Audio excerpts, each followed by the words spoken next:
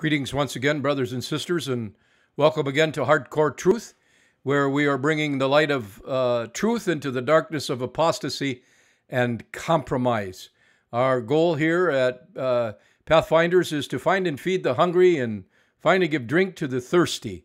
We believe that there's yet a remnant in these last days who love truth. And I hope that you're a part of that remnant. Hardcore Outreach is a ministry of Pathfinders Ministries that is led by me, Bob Lubeck. And if you're helped again by these messages, please click on subscribe and then click on notifications. And please tell other people about us. Tell other people. Let's get the word out to those who indeed are hungry and thirsty. If you would like to contact us, our email is pathfindersmin, pathfindersmin @gmail.com. I got a message today from someone in Japan who's been looking at these, and that was kind of a blessing. So we're now again in a series of messages called The Theology of Worship and Service, and it's from the book of Leviticus, and we are going to be looking now at chapter 16 of the book of Leviticus, and it's going to be about the Great Day of Atonement. So let's pray as we dive in to the Word of God. Heavenly Father, I thank you for the opportunity to do this. I thank you for the man who paid for this equipment to be able to do this. I thank you, Lord, for your leading to do it. I thank you, Lord, for those who are listening. And I thank you, Lord, for your grace and mercy in these last days.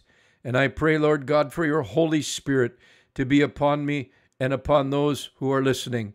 And I pray, Lord God, that you would move us to a deeper place with you, a deeper understanding as we look at the great day of atonement, Lord, that you would move us to understand what a tremendous thing you have done for mankind.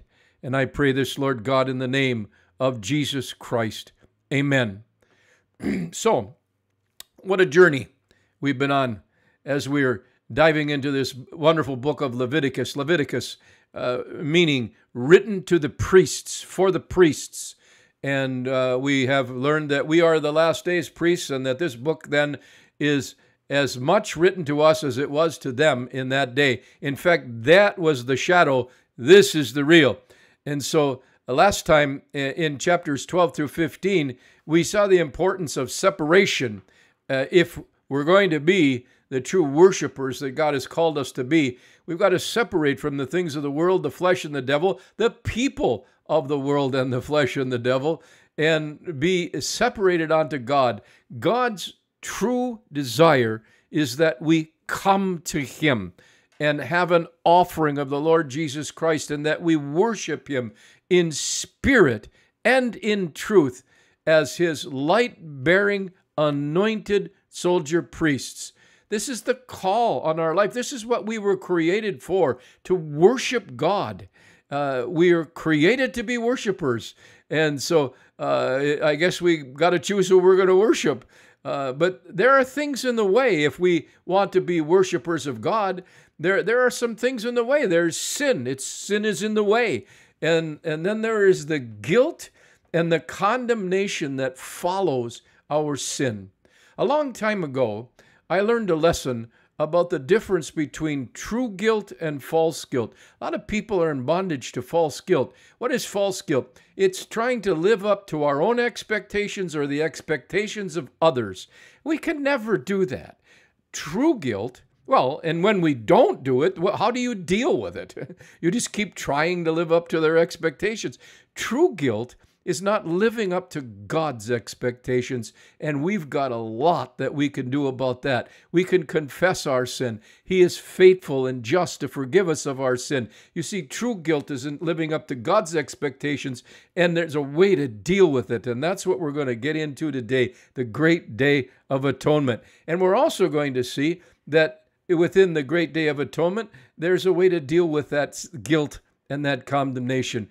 Those problems keep us from entering into the presence of God. And so far, in this book of Leviticus, God has not dealt finally and completely with sin, guilt, and condemnation. Therefore, we now move into the great day of Atonement. That's the way it's spelled, Atonement. The Yom Kippur.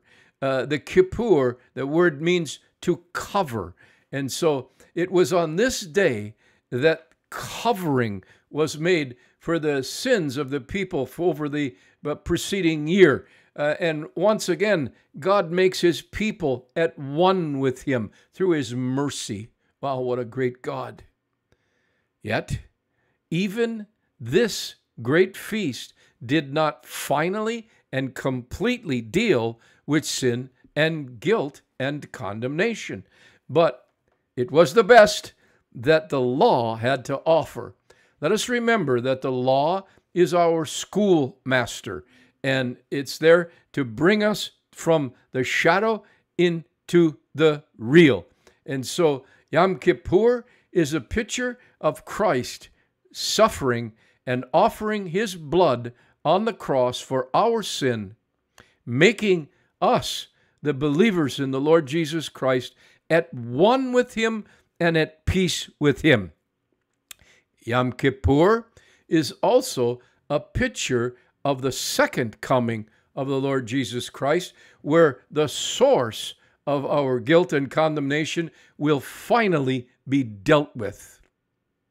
All of the feast days of the Lord, as we're going to see later as we move along into the feast days in the book of Leviticus, all of God's feast days were meant to be times of great celebration, joy, singing and tambourines, and the Jews really know how to celebrate. But yeah, God, these are God's feasts, and he wanted his people to celebrate them, except on the Day of Atonement. This feast was the only feast where God demanded that they afflict their souls with fasting. In fact, this day is the only day that fasting was mandated by the law, and those who did not fast were cut off. The people were also forbidden to do any work on this day, and if they did any work on the Day of Atonement, they were put to death. Serious business, this feast. It's the only day that the high priest was allowed to enter into the Holy of Holies. What we're talking about here in this feast is the crucifixion of the Son of God. The high priest, it was so sacred that he had to leave his home and live inside the temple area for 1 week so that he did not become defiled in any way. The feast was done on the 7th month on the 10th day of that month, and that would put it in our calendar, would put it in the months of September and or October. In the year that I'm doing this particular year, it would be September 15th and 16th that the Day of Atonement will be celebrated. So let's dive into the scriptures and study the great Day of Atonement. We begin with the preparation of the priest. Leviticus 16, 1 and 2. And the Lord spake unto Moses after the death of his sons, after the death of the 2 sons of Aaron, when they offered before the Lord and died. That would be, we studied that already. And the Lord said unto Moses, Speak unto Aaron thy brother, that he come not at all times into the holy place, wherein the veil, the mercy seat, which is upon the ark of the covenant, that he die not, for I will appear in a cloud upon the mercy seat. So Nadab and Abihu, they went in. Kind of was like they could just come and go. They went in, they offered strange fire, and they died because of it. And so now God is saying, nobody can come in here, ever, except the high priest. And then only on this specific day he can come, and he has to come the way I say he can come. Any other way is sinful and will bring death. This whole thing has great meaning for men in these last days. You see, there are many voices today teaching that there are many ways to enter into the presence of God. Even amongst Christians, of course, there's all the cults and there's all the different religions, the Buddhists, and on and on and on. The list of other religions goes. But even within Christianity, we have to do things the way God said to do them. We can't just come any way we want to. Come as you are, stay as you are, seems to be a way of thinking among many Christian groups today. 1 Timothy 2:5, for there is one God and one mediator between God and man, the man Christ Jesus. We must come the way God said to come. There's only one God. There's only one way to come to that God, and that's through the real Christ, not some Christ that we make up. Any other way is a sin and ultimately will bring death. There was an extreme reverence demonstrated by the people on this day of entering into the Holy of Holies. But today, many people call Jesus Lord and are called by his name, Christians. And yet, they live any way they want to live. And they come, but they don't hear his voice. And if they come and hear his voice, they don't do what he says. Instead, they get caught up in all kinds of religious stuff that really isn't what he wants from us. I guess it goes from denominationally from incense to nonsense. This is why our great King David, the man who had the heart that was after God, told us what the most important thing in life was to him.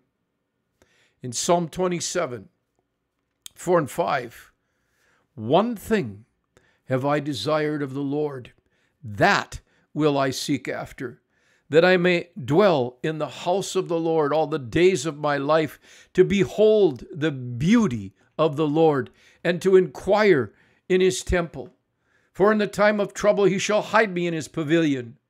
In the secret of his tabernacle shall he hide me, and he shall set me up upon a rock. Jesus, of course, is the rock. The tabernacle back then was the tabernacle. We're going to talk about that here in a little bit. The secret place, as we'll see as we move on, is the holiest of all, the Holy of Holies.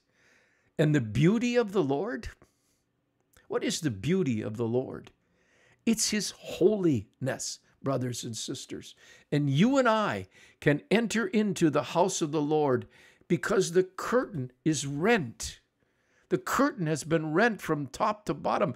And now we can go in not only to the tabernacle, but because we become the tabernacle, we can go into the Holy of Holies and commune with God. Psalm 91, verse 1. He that dwelleth in the secret place of the Most High shall abide under the shadow of the Almighty. Boy, do I want to abide under the shadow of the Almighty. In order to do that, I've got to be going into that secret place. If we'll enter into the secret place, we'll have victory, and our foundation will be built upon Christ the rock. The secret place, what is the secret place for us today in the New Testament? It's that closet that Jesus told us about, that we enter into our closet and we pray in secret.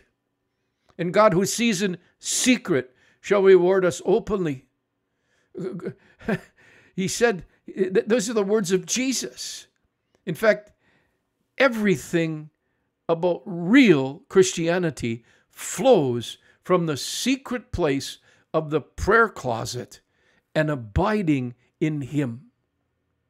There's only one way into the Holy of Holies. There's only one way into the secret place of prayer and abiding in him, and that is through our great high priest, the Lord Jesus Christ. The good news is that through faith we have justification, just as if I'd never done it, and we can go in. But who goes in? Who goes into the secret place of the closet of prayer? Who enters into the Holy of Holies? Who gets alone and shuts out the world and listens to the voice of God in His holy word? Hardly anyone. I know there's a few, there's a remnant. I hope I'm talking to them. It's been replaced with the foolishness of busyness, the foolishness of religious activity, chasing the world, and sleep. Of all things, I suppose sleep is one of the biggest things that keeps people from the Holy of Holies, from the secret place of prayer. I used the word justification. What a great word. To render, it means to render just, to render innocent or acquit, to declare to be righteous. You know, you go to court for something that you didn't do, and the jury comes back, and they don't ever say innocent. They say not guilty. The verdict is not guilty. It's never a verdict of innocent. We are innocent till proven guilty, but the verdict is not guilty. Whereas with God, it goes a little deeper than just not guilty, even though justification is declaring us not guilty, but it's declaring us innocent and to be made righteous. Romans 5:1 and 2. Therefore, being justified. Again, the word means to render just or innocent, to acquit, to declare to be righteous. Therefore, being justified by faith, we have peace with God through our Lord Jesus Christ, by whom also we have access by faith in this grace wherein we stand and rejoice in the hope of the glory of God. Through justification, we have access to God. We have access into the secret place of the Most High. Another word that's used is propitiation, and it means to cover. The lid of the ark is the place of propitiation, and it's for an atoning victim, the mercy seat, and all that was in the Holy of Holies. So, let's pause for a minute here and ask, why was this 15-foot by 15-foot by 15-foot cube called the holiest of all, the Holy of Holies? That's what was on the other side of the curtain, a 15-foot cube lined with gold. The one on earth was only a pattern of the one that was in heaven. But why is it in heaven? And why is it on earth? And why is it so holy? Let's look at it for a minute. So much gold. And the beauty that went into this place, and the detail that went into this place. All of the walls of this 15-foot cube were covered with gold. There were two huge angels made out of olive wood that were on the back wall, just behind the Ark of the Covenant and the mercy seat. These two angels were 10 feet tall and had outstretched wings that touched each other. The ark had two angels, one at one end and the other at the other, one at the head and one at the foot, and were overlaid with gold as well. And they had wings that reached out and touched one another over the top of the ark, the mercy seat. Again, the ark, the mercy seat, were overlaid with gold in and out. Why all this beauty? The thing was only like about 4 feet by 18 inches. 200 pounds, some people think it weighed, of gold. I bet you'd like to have 200 pounds of gold today. Why? Why is it all this gold? Why is it called the Holy of Holies? Why is it called the Ark of the Covenant? Well, I was questioning that. in prayer for several days. I was wondering, Lord, there's more to this than what I understand it to be. And then I was directed in my mind to go to John chapter 20, verses 11 and 12. This little obscure verse gave me the answer and will give you the answer if you don't already know it. John 20, 11 and 12. After the crucifixion of Jesus, Mary comes to the sepulchre. And it says, "But Mary stood without at the sepulchre weeping. And as she wept, she stooped down and looked into the sepulchre, and seeth two angels in white, sitting, one at the head, the other at the foot, where the body of Jesus had laid." Do you see it? The Holy of Holies is the type of that tomb, that sepulchre, in which Christ was going to be entombed. And the mercy seat is the place where the dead body of the Son of God was laid. And the two angels were there to protect and honor and defend the dead body of the Son of God. And if that's not enough, the mercy seat is also the place where the great miracle of the resurrection of the dead body of the Son of God was raised from the dead. This is why our forgiveness was bought with a price. That while insignificant to some people, it is holy and it is sacred to the Father. Inside of that ark, which is a type of the heart of man, was the 10 Commandments that were broken, the manna that was spurned and despised, and the rod of authority that was misused. Oh, praise God. The sin of man's heart has been covered by the blood of Christ. Oh, there's such a lack of reverence and a holy fear of the Lord today. The crucified and risen Christ is our covering for sin. Only in Christ can sin be covered and the sinner declared righteous and free. John 11:25, "I am the resurrection and the life. He that believeth in me, though he were dead, yet shall he live." Wow. It is in this great day, this great Feast of Atonement, that we learn of justification and propitiation, which get rid of sin and condemnation and guilt. If only we would see what we have in Christ and get rid of the apathy we have and have a reverence for and holy godly fear to enter in to the Holy of Holies. As I pointed out in the past, that ugly word apathy, I believe with all of my heart that there is a devil over America, a principality, and his name is apathy, and he's caused the American people to be apathetical about everything. We are the richest, most prosperous, most blessed nation that the world has ever known, freest on top of all of that, and we're apathetical about it to the point where we're giving it away for safety.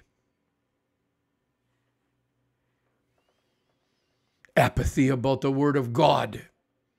Apathy about our salvation. Apathy about what Christ has accomplished on the cross, and that indeed it was Christ, the Son of God, who accomplished that on the cross. So let's go on and learn more and get the right kind of heart to be free to worship God. Chapter 16, verses 3 and 4. Thus shalt Aaron come into the holy place with a young bullock for a sin offering and a ram for a burnt offering. He shall put on the holy linen coat, and he shall have linen breeches upon his flesh, and shall be girded with a linen girdle, and with the linen mitre shall he be attired. These are the holy garments. Therefore shall he wash his flesh in water, and so put them on. We must note that only Aaron was to come into that holy place. The work was his and his alone. The work of the atonement was the work of our great high priest, Christ Jesus, and it was his work alone, and only he could accomplish it. Hebrews 10, 5 through 7.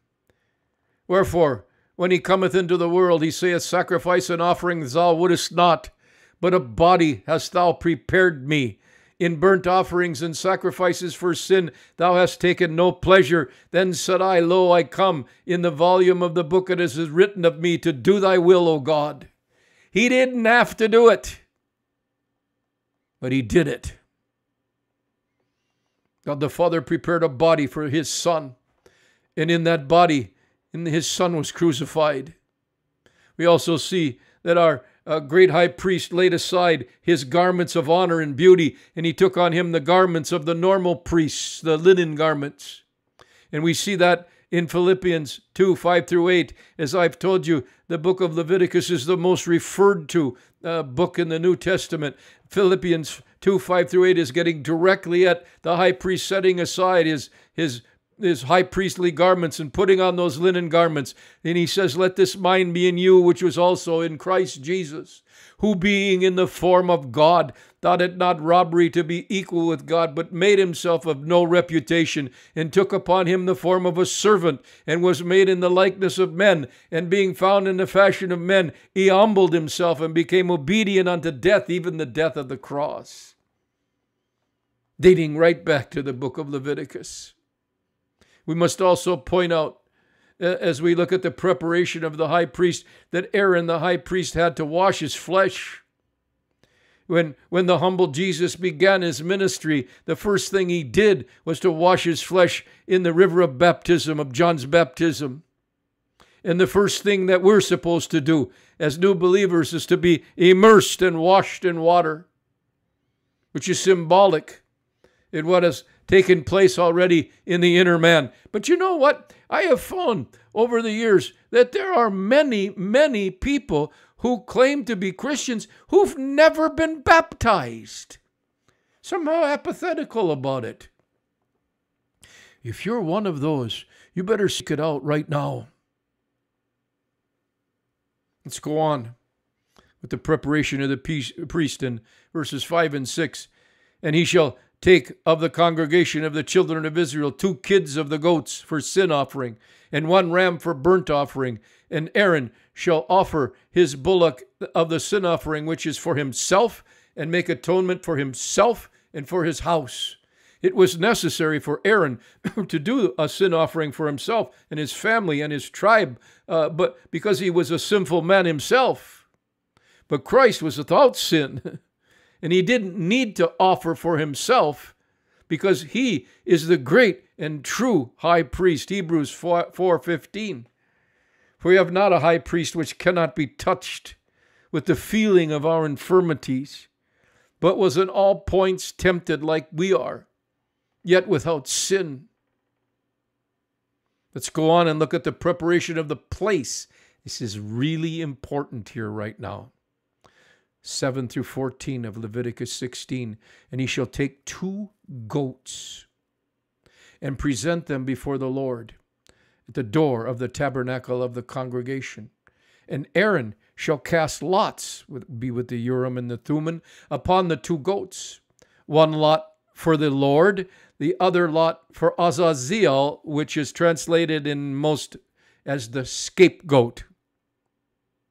And Aaron shall bring the goat upon which fell to the Lord's lot, and offer him for a sin offering before the Lord, to make an atonement for him. And the other goat, which is alive, you shall present before the Lord, and let him go for a scapegoat into the wilderness. And Aaron shall bring the bullock of sin offering, which is for himself, and shall make an atonement for himself and for his house, and kill the bullock of the sin offering, which is for himself. And he shall take a censer full of the burning coals of fire from off of the altar before the Lord, with his hands full of the sweet incense beaten small, and bring it to within the veil. And he shall put the incense upon the fire before the Lord, that a cloud of incense may cover the mercy seat that is upon the testimony, that he die not.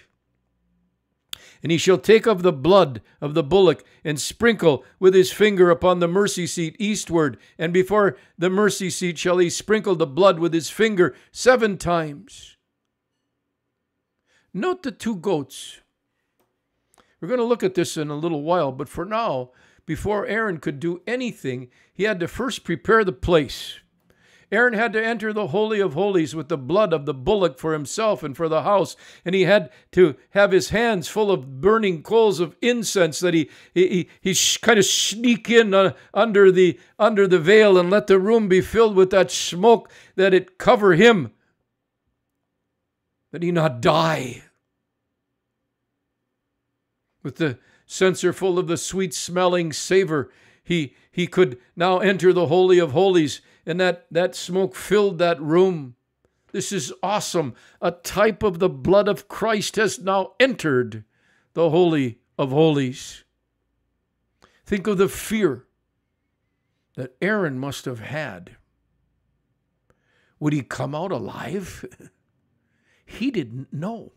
In fact, tradition tells us that they tied a rope. We know that he had bells around the bottom of his garments, so if he stopped moving, they would know. But they tied a rope around his leg, so if he dropped dead, they could drag him out of there without going in themselves and dropping dead.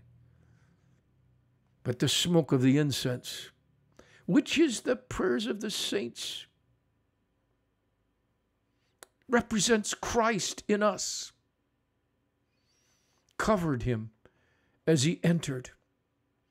Ephesians 5:2, and walk in love, as Christ also hath loved us, and hath given himself for us an offering and a sacrifice to God for a sweet-smelling savor.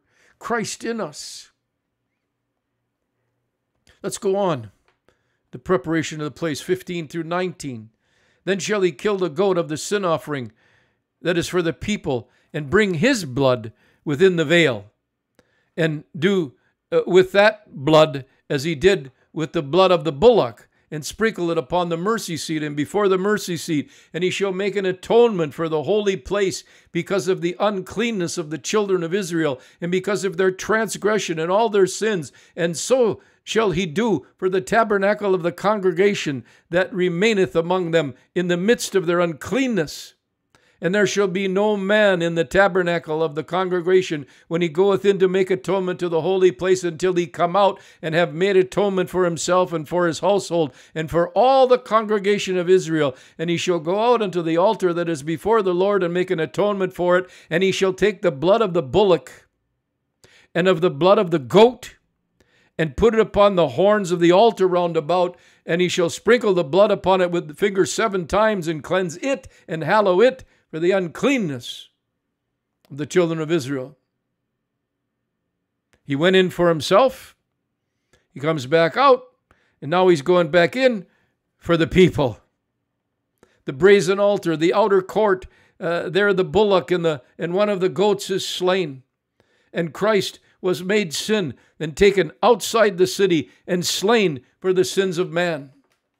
Hebrews 13:12, wherefore Jesus also, that he might sanctify the people with his own blood, suffered without the gate. The book of Hebrews is basically the book of Leviticus in the New Testament, by the way. Now Aaron, the high priest, goes into the Holy of Holies with the blood offering of atonement. This offering is to cover the holy place because of the condemnation of the sins of man. Even the brazen altar that the blood had to have the blood applied, sin has polluted the plan of God. But now the blood makes the polluted clean.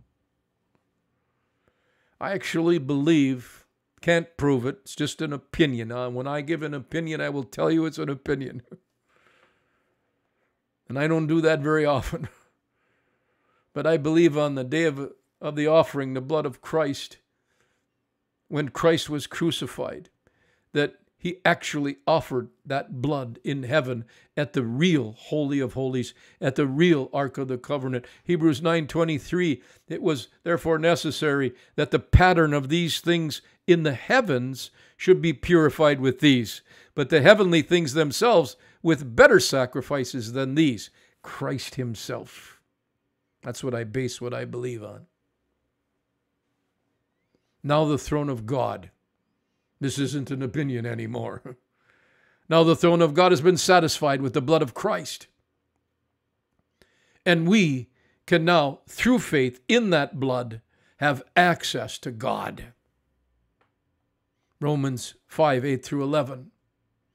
But God. Boy, I like that when the Bible says that, because a lot of times there comes all this trouble that's upon men, but God. But God commendeth his love toward us, in that while we were yet sinners, not righteous, while we were yet sinners, Christ died for us. Much more than being now justified by his blood, we shall be saved from wrath through him. For if when we were enemies, we were reconciled to God by the death of his Son, much more being reconciled, we shall be saved by his life. And not only so, but we also joy in God through our Lord Jesus Christ, by whom we have now received the atonement. There it is. Leviticus and Romans. The holy place is now prepared to accept anyone who puts their faith in the blood of the Lamb.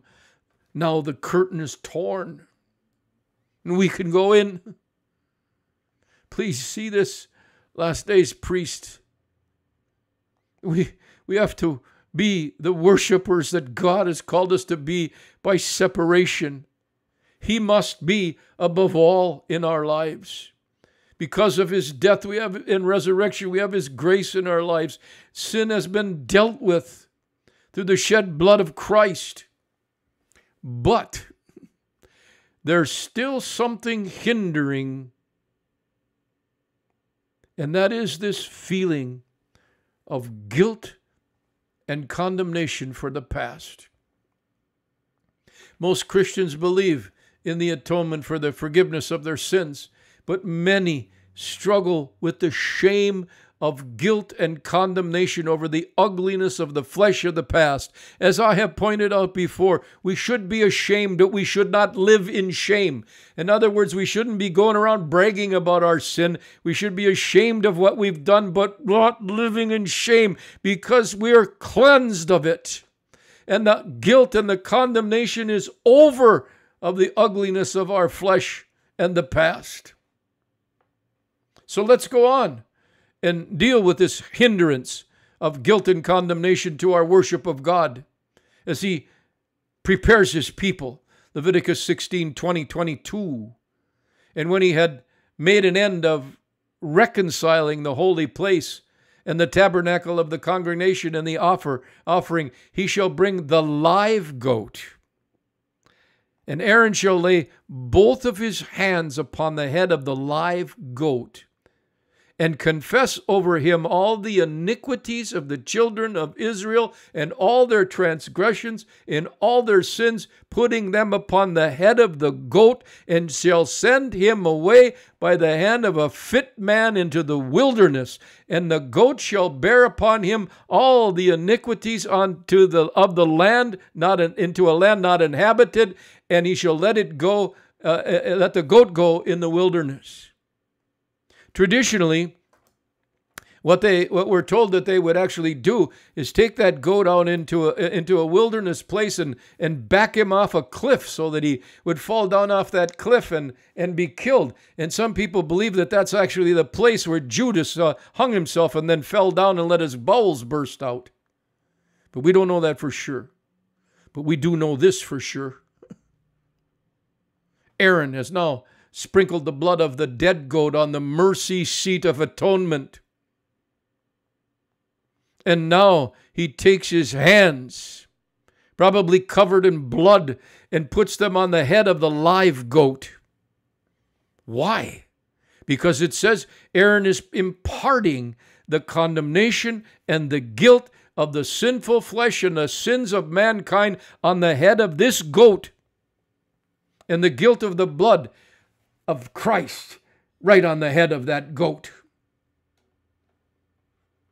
Not only are we forgiven, but we're free of the condemnation and guilt over our Adamic nature and all of our sins through the second goat.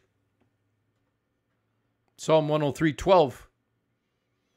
As far as the east is from the west, so far hath he removed our transgressions from us. Why do we struggle with the past? The past has gone into the wilderness, never to be spoken of again, unless we speak of it and bragging about our past lives. It's over, it's finished. John 19:30, when Jesus therefore had received the vinegar, he said, "It's finished." He bowed his head and gave up the ghost. We can come into the Holy of Holies and worship God free of sin, free of guilt, free of condemnation of the devil. And it's in the second goat that we find our guilt and condemnation going to where it belongs. How is the second goat connected? The Greek word that's translated scapegoat is azaze, and it's translated Azazel. Azazel. The word got translated scapegoat and is taught to be a type of Christ, but that's not true. There's no picture of Christ being sent into the wilderness with the sin of the world on him, never to return. My goodness, if that second goat is a type of Christ, he ain't coming back. But it's not a type of Christ.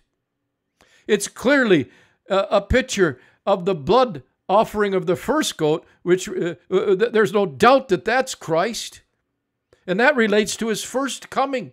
However, it's a real stretch to try to connect him to the second goat, and I believe this goat is a type of the devil and his antichrist and his fallen angels. And in that we are free of the guilt of sin because it was put back on his head, and he was sent out into the wilderness never to return. Well, why do I believe this? Because it makes sense, first of all. And second of all, that word Azazel doesn't translate scapegoat. Please listen to the words of Holman's Bible Dictionary. Quote, "The second goat was said to be for Azazel. The word Azazel is interpreted to mean a rocky place in the desert or a demon of the desert." In the book of Enoch, which is not a book in the Bible, it's a historical book written by Enoch, he's identified as a leader of the fallen angels who lies bound beneath rocks in the desert awaiting judgment. That's in the book of Enoch. Now, we can't form doctrine from the book of Enoch because it's not in the Bible. But the book of Enoch is quoted in the Bible, giving it very strong weight. You might ask where that is. It's in Jude 1, 14, 15. If we follow this strong evidence concerning Azazel, we can see how the Day of Atonement is also directly connected to the second coming of Christ in the last days. First goat, first coming, the blood offering. Second goat, second coming. And what does it mean? For it's here that God will put the guilt of all sin back on the head of the devil and his fallen angels, and he will put the guilt for the necessity of Christ being crucified on the cross on the head of the devil and his fallen angels, and he will send them and put them into the lake of fire, not to return.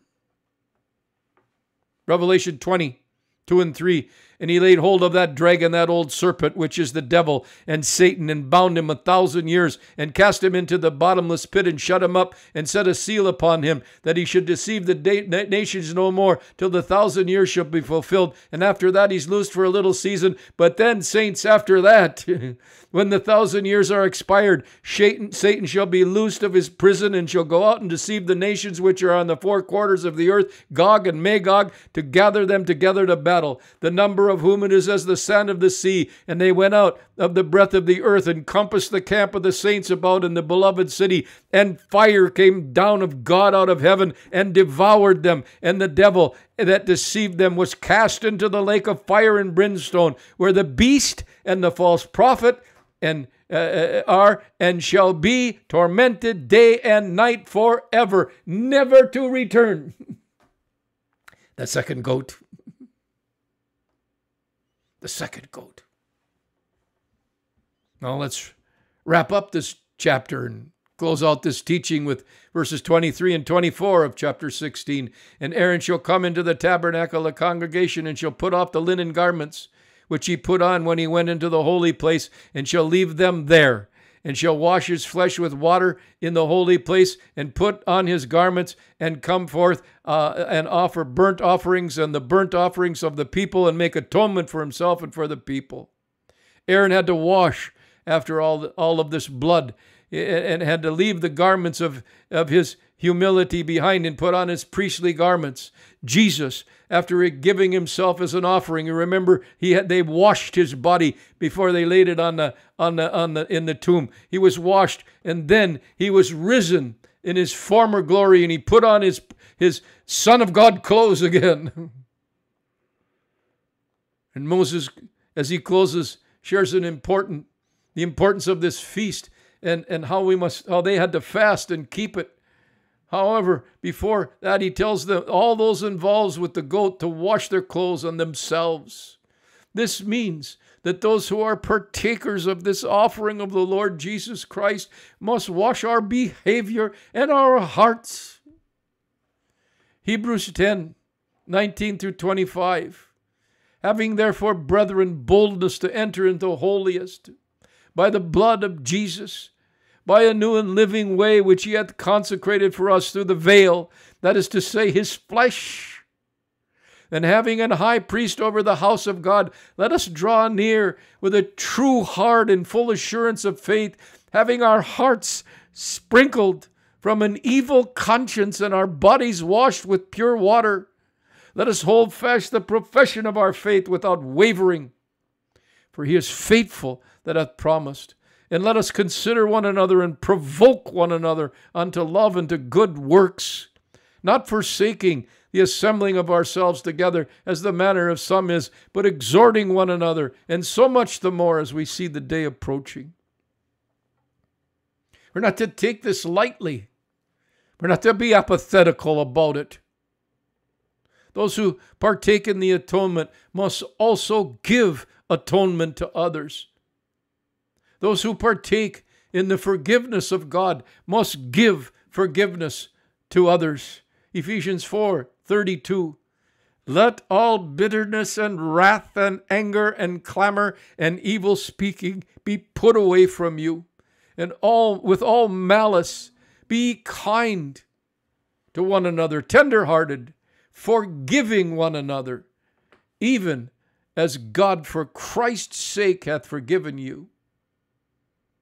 This is how we last days priests must show reverence for the word. This is how we as last days priests can and must show worship to our great God and Savior, the Lord Jesus Christ. Heavenly Father, I thank you, God, for the Day of Atonement in the Old Testament that helps us understand the depth of it in the New Testament.